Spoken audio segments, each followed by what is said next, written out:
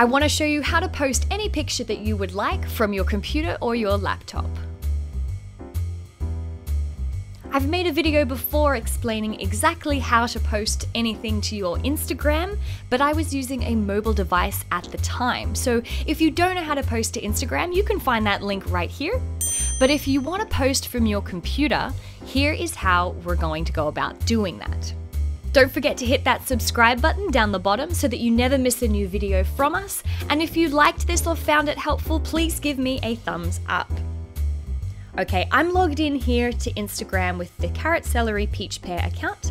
I'm using Google Chrome, so if you are also using Google Chrome, feel free to follow along. It's a very easy tutorial, but it can look a little bit overwhelming. So let's move through it nice and slow together so that we know exactly how to go about doing this. When you're on Instagram.com, the website, you can see your news feed here and stuff pops up as normal, but there's no clear way to post. You've got your DMs over here, you have posts that have been liked for you and all of that kind of notifications and things going on over there. You can certainly see stories, but where do you post from? As it currently stands, Instagram does not let you post from a computer, but there is a back way that we can go around doing this, and I'm going to show you how to do that.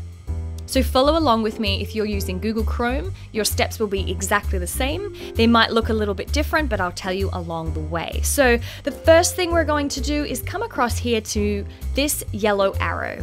Now, this yellow arrow for you might be instead a set of 3 little dots, but either way, it's going to be over on this side, on the right-hand side. Click that. We're going to go down to More Tools. Wait for that menu to pop up and click Developer Tools. You can see that there is also a shortcut here. If you want to press that, get straight to this menu if you're using a Mac. Once we're in Developer Tools, it's brought up this extremely overwhelming looking set of codes. Please ignore that. We are not touching any of that. We don't have to go in here. It's not a tricky tip, so don't worry about that. What we do want to look for is this toggle button up here. It says Toggle Device Toolbar. It looks like a small mobile phone next to maybe a bigger screen, either a computer or an iPad or something like that.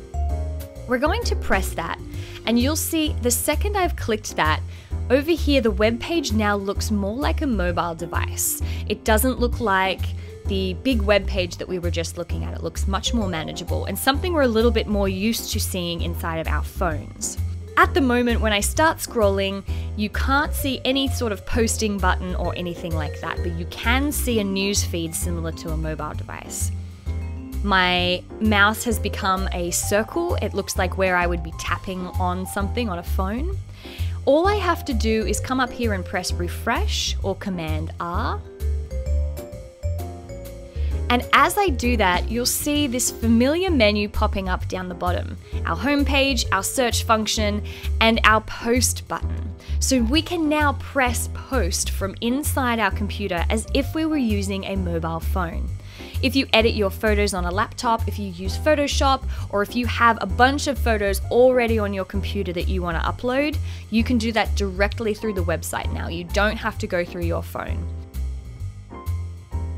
Okay, so I'm going to show an example now. Let's press that together. You can press plus. And I have this JPEG here sitting on my desktop ready to be posted. I'm going to click that. It is important to note that if you have a PNG file or any other sort of photo file that is not a JPEG, it won't work on the website. So make sure all the files you want to post are in JPEG format. I can press open, and it instantly brings up this very familiar part of Instagram where we can press next, write a caption if we want, and hit share. That has popped up on my newsfeed, which means it has been posted. Let's check it on our profile. There is the photo we just posted together from your laptop using this toggle screen. Something else I want to show you is that even if you toggle back to the original web page and get rid of this overwhelming looking code, you can see at the bottom now we have home, search, post, heart, and profile, which means all of the mobile functions are now available to you on your Instagram website. If you were to refresh, they disappear and we go back to the original layout of the Instagram website.